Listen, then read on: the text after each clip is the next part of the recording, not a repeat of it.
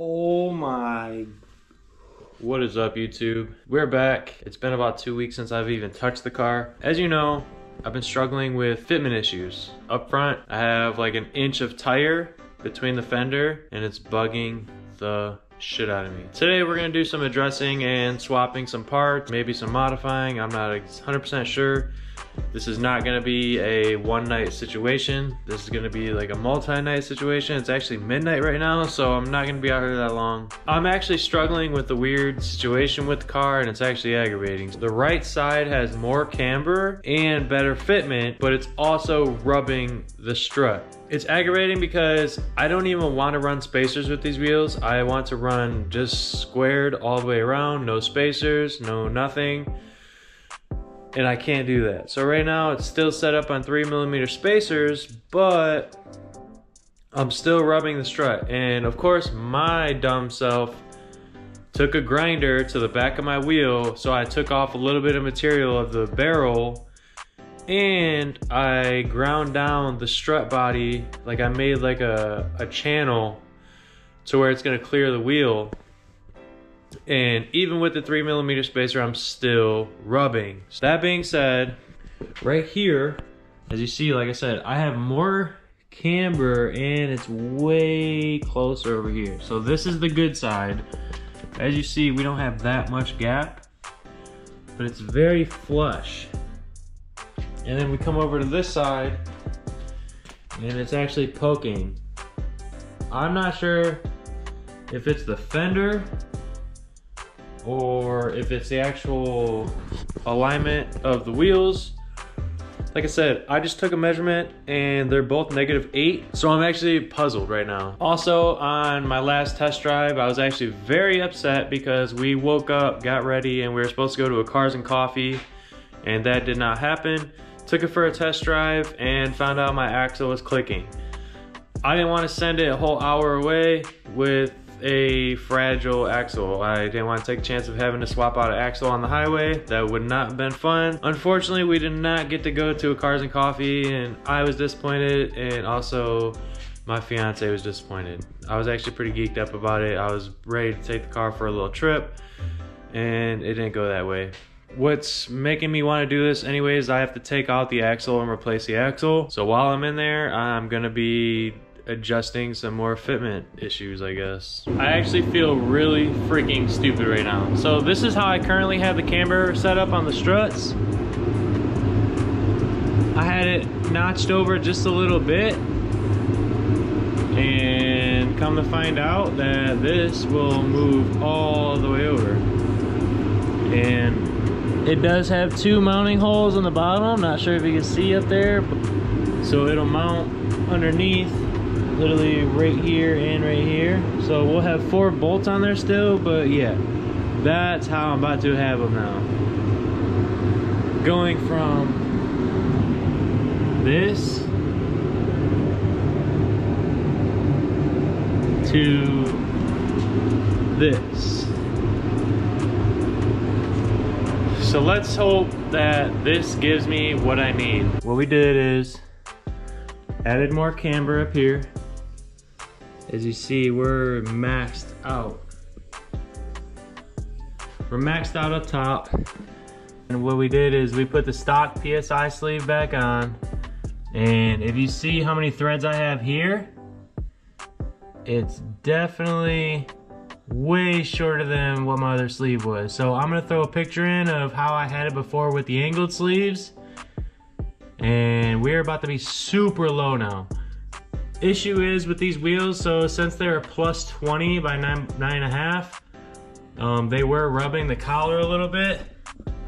So I had to shave down, I had to flatten out that collar. We're about to button everything up on this side, and we're gonna set it on the ground and see how this thing sits. All right, so we got like 40 PSI in the bags.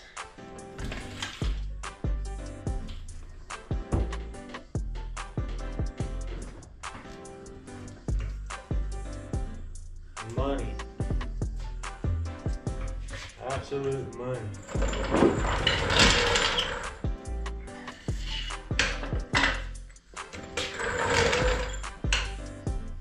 I can freaking dig it.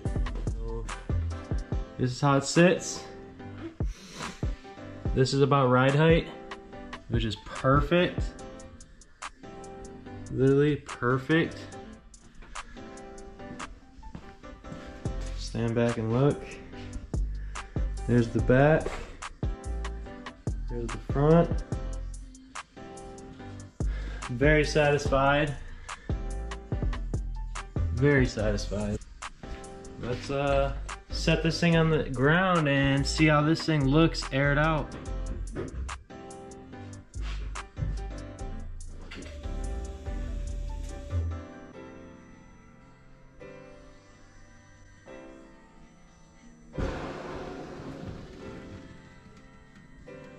Oh my, finally. Oh my goodness. Wow, I'm stoked right now. Yes, look at that. Look at that.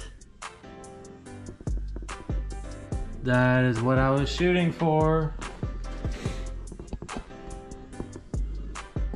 So it looks like it's exactly what we needed. So what we did is we took the angled sleeves off and put the stock PSI sleeves back on. And then we adjusted our camber up top, maxed that all the way out, took out our spacer, and look at that. Literally perfect.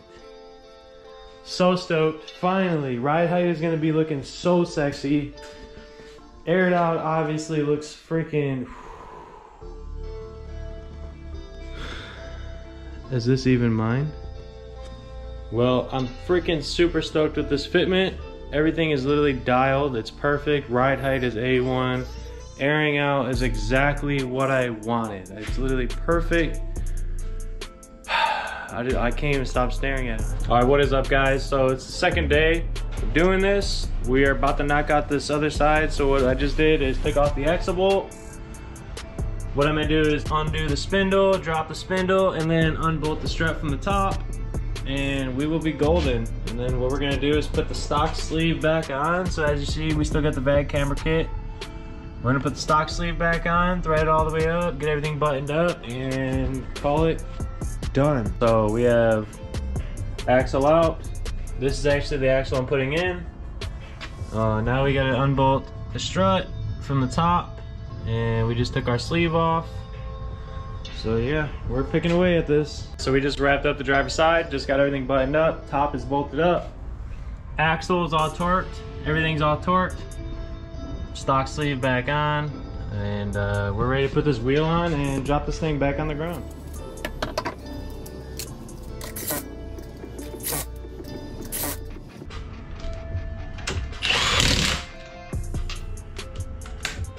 Well, I got some good news and bad news. Good news is driver's side is A1. Yes, we are sitting exactly how we should. Looks fire. Perfect. Then we come around. Perfect.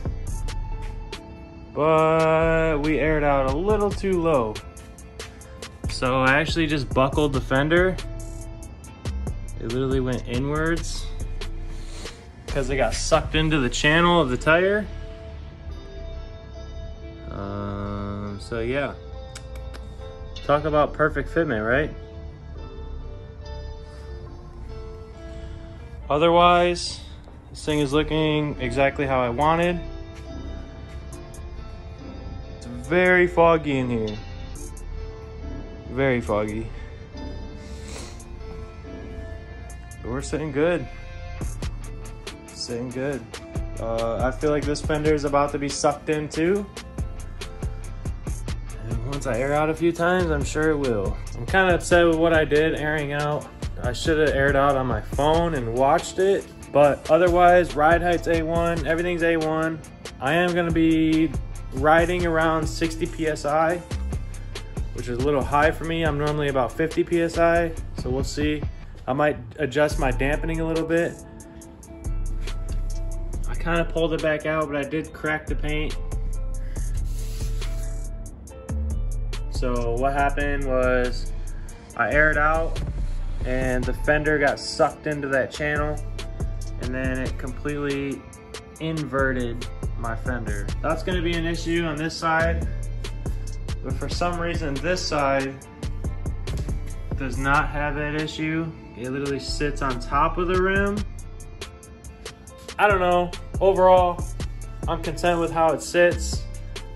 No spacers, squared all the way around. Everything fits exactly how I imagined. So I'm gonna give you guys some scenic shots, and I think next video, I don't know what I'm gonna do with this thing. Like I said, I still have a whole list of things I still need to do to this car. So it's hard to say what I want to tackle next, but I do know that as of right now, the car is drivable, and that's all I wanted. I know it's winter time and it's really crappy out, so I really don't plan on driving the car anytime soon. Maybe if it's a nice day, but I did want it to just be dialed. So we're dialed. Now it's addressing small issues, small fixes. This whole car needs a respray, but that's like way later on. I'm not respraying this car right now. That is no.